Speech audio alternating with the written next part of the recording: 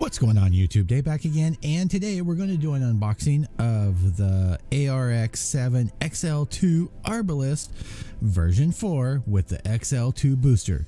Whew, that's a lot of words.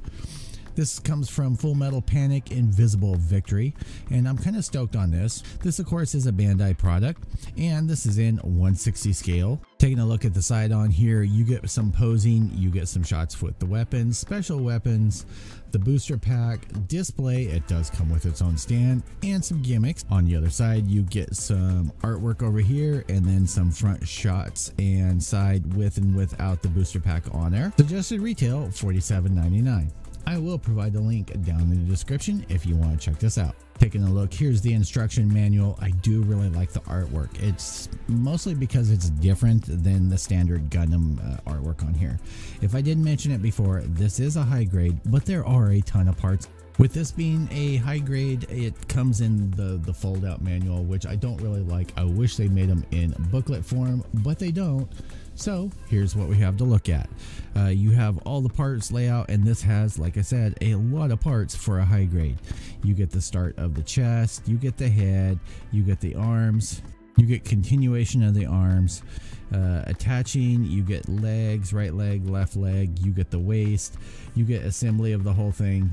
On the sheet over here, you get how to build the weapons that are on here. You get the instructions for building on the booster pack, how to attach it, how to build the base on here. You get all these little movable parts that are for the driver unit, I guess. I've never built one of these. It just looks really cool.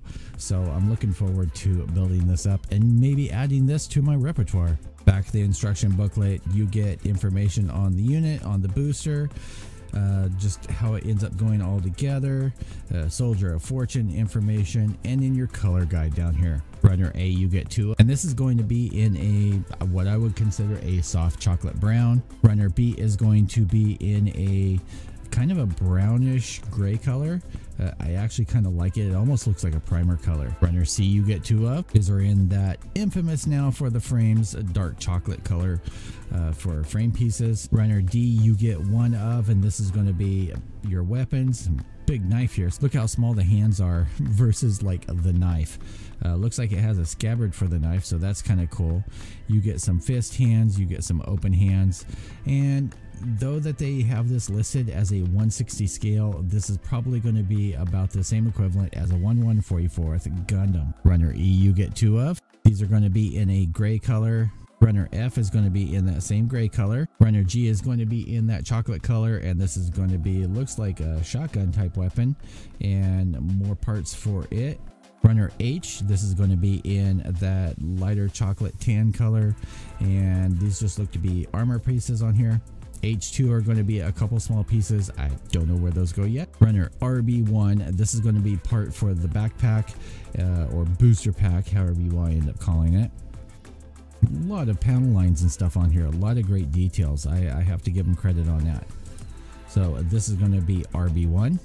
RB2, this is going to be continuation for the booster pack. Lots of details on here. Looks like a turbine type thing right over here. RB3, you get two of, and there you go. These look like fuel pods. I'm going to assume that these are fuel pods, but I'm not sure until we get there. But yeah, so you get two of these. You get one runner of polycaps.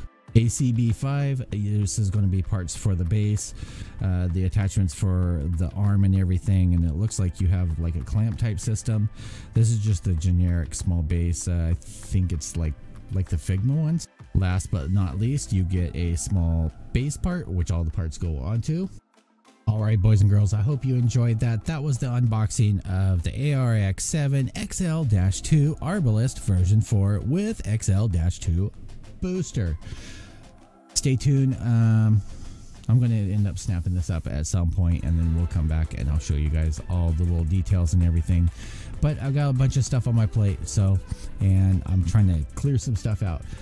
Stay tuned. Next video up should be an unboxing of the Master Grade Stein narrative, and get that off my shelf.